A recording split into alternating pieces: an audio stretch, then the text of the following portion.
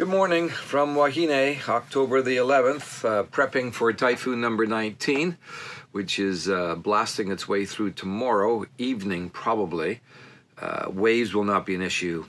Wind will be. I've taken down the jib sail. I'm going to do double moorage lines. All of this is learning all the time how the boat behaves.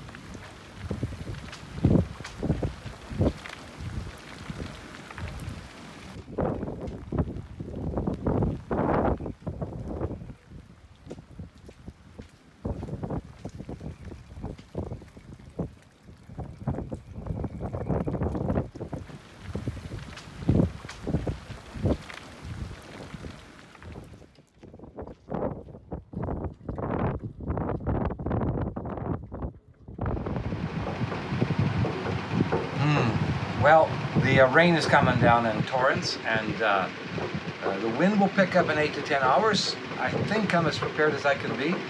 The neighbor's in his boat as well, so I'm not alone. We may evacuate at some point. Some of the boats have run stern lines all the way across the dock. Once again, I'm learning lots. I'm studying what other people are doing. I'm absorbing what I think I need to do for mine.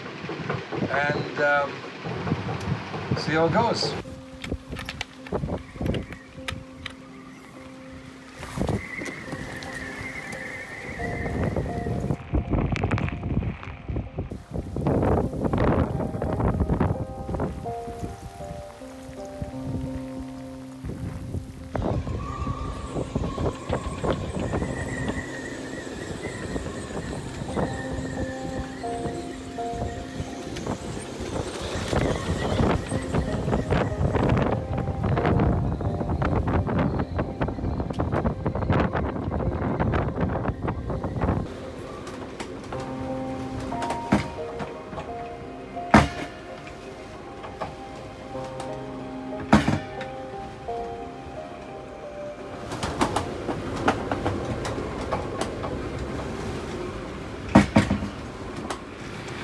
Well, good morning. It's Sunday, October the 13th, 2019. Number 19 has passed, Hagibis, as it's otherwise known. You know, while it took many hours for the intensity to build up, it was amazing how soon the calm came after the ferocity of about 90 minutes, where I was hoping that all the preparations would hold the double moor lines, etc. And they did. And I'm grateful, as always, through times of challenge, the things that you learn. And I learned practical things, or helped refine some practical skills, like mastering the bowl and knot, which I did countless times over for a number of different preparations, and some of it was in the height of the storm where my fenders were blowing up on deck, and in a 60-second lull I did crawl out, probably a foolish thing to do, or some would say. But you know, I'm grateful for 3 reminders as well. And the 3 reminders this morning, on this beautiful morning, I woke up with the stars shining.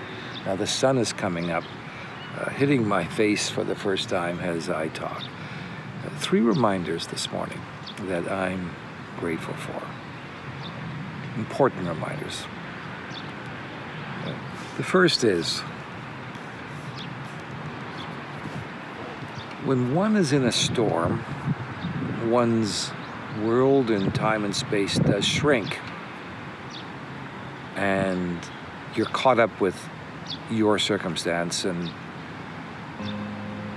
you are unlikely to empathize, or you empathize less. It's good to be aware of that. Second thing, that has the fierceness of the storm is acute. One does not regret any investment in preparing for the storm. My friend Kurt Boyle in Auckland pointed that out many months ago. He's been nearly at Mayday status in the open ocean, and he said, Lowell, you won't regret any dollar you spent at that point. And thirdly, something I'd learned living and working for short periods in war zones, that danger is a matter of proximity.